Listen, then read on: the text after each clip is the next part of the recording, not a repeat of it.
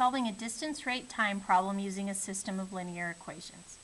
A motorboat travels 120 kilometers in 4 hours going upstream. It travels 232 kilometers going downstream in the same amount of time. What is the rate of the boat in still water, and what is the rate of the current? So on this one here, I'm going to use a system of equations. Okay, so first I'm going to do the trip upstream.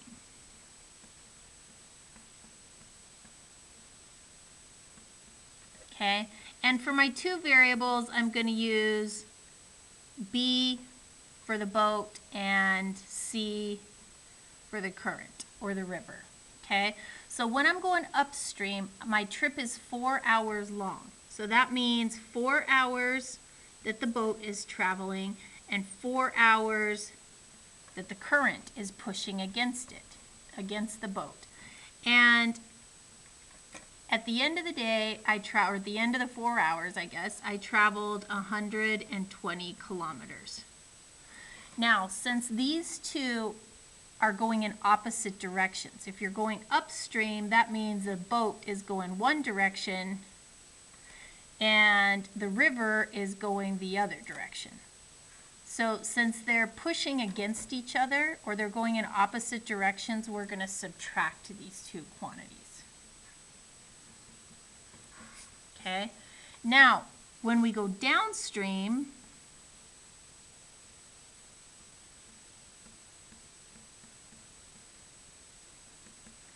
okay, I still have a boat, I still have the current, and let's see, we're going to go 232 kilometers downstream. So this number over here is 232. Okay, and this time, let's see, it says we went 232 kilometers in the same amount of time. So I know I'm still traveling 4 hours in the boat and that it's going with the current for 4 hours. But this time, since they're going the same direction, we're going to add those two. Now I have my system of equations and it's set up to do elimination. So that's how I'm going to go ahead and solve it here. So I have 4b minus 4c equals 120, and then 4b plus 4c equals 232. So to do elimination, I need two equations in standard form, which I have, and I need one set of exact opposite terms, which I have. So I can go ahead and do my column addition now. That means 8b, my c's eliminate there, is equal to 120 plus 232 is going to be 352. And then divide both sides by 8.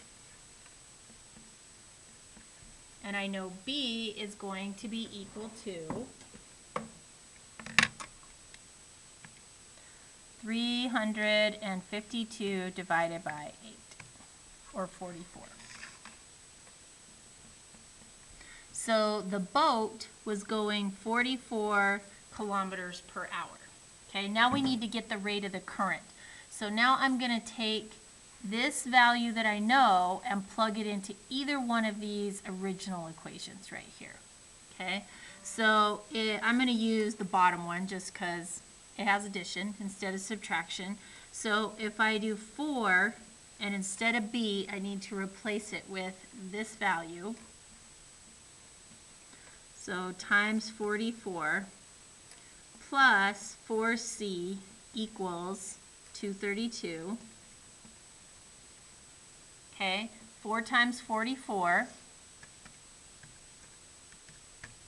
will give me 176 plus 4c equals 232.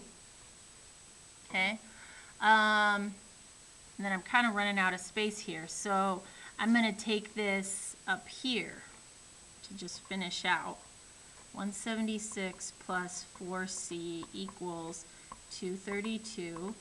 Okay, So to get the c by itself, before I deal with the coefficient, the one attached directly to the variable, I want to get rid of any other numbers that are over there on that side. So I need to zero out that one. And then balance by doing the same thing on the other side. So 232 minus 176 gives me 56 over on the right, 4c on the left. Then I divide by 4, and the current is going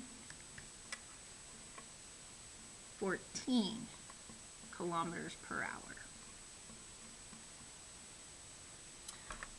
So my final answer, 44 kilometers per hour for the boat and 14 kilometer hours for the current.